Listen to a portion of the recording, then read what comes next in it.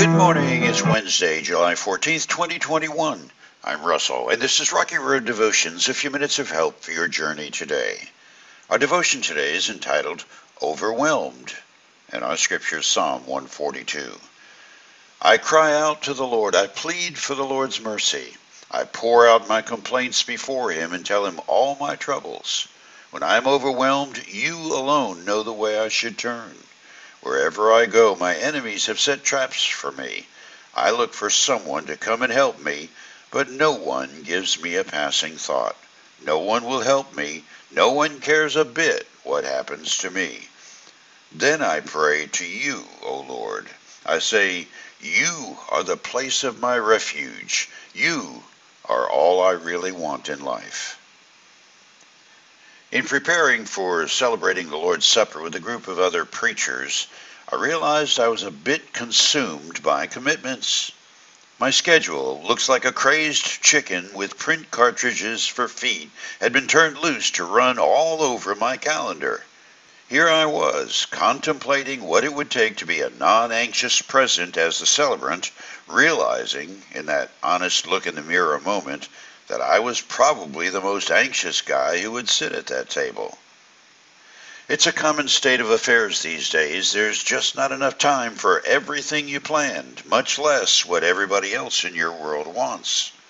As the psalmist, it's no trouble at all to make the leap from, well, I'm a little busier than I'd like to be, all the way to, stop this crazy merry-go-round, I need to get off before I explode.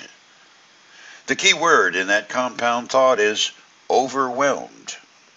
If you can honestly say you've never felt overwhelmed, you're either quite disconnected from everyone and everything and might consider checking with a psychotherapist for some new meds, or you're not really being honest.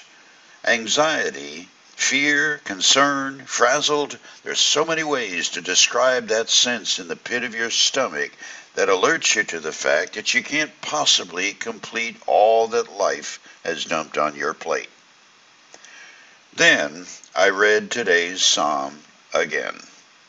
A psalm generally appears 3 times each week in the lectionary readings, and I'm certain the Lord, knowing how dense I can be, ordained it that way. Sometimes it takes much rain to soak a dry mind. It finally sunk in. The psalmist knew how to sing, "Woe, despair, and agony on me," as well as anyone. In short, he is me. And look what I discovered. The psalmist opens up that part of my innermost being and lays it out for the sun to get at it, to chase the darkness and the fear, to cull the briars from where I'm walking barefoot. He opens the prayer book of my heart, and the notes resonate deep within how God, as my refuge from all the tormenting angst of the day's demands, is all my heart really wanted anyway.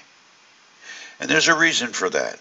Created in the image of God, even a sin-stained life can recognize the light that still lingers there, waiting to be set on the hills of our heart and soul.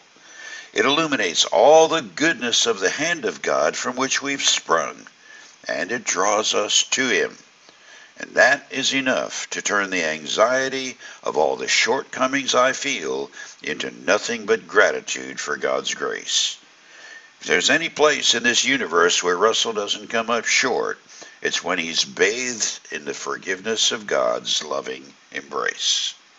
That's a different kind of being overwhelmed. And beloved, I'll take that over what the world wants to give me any day. For you today, if you're feeling a bit overwhelmed by the workload, crises, world news, or what to do about your child's failing grades in school, or maybe just the whole lot of what you've been dealing with, take an extra moment with Psalm 142 today. Nothing that's been chasing you will stand a chance at robbing the peace you'll find there. You chew on that as you hit the rocky road. Have a blessed day.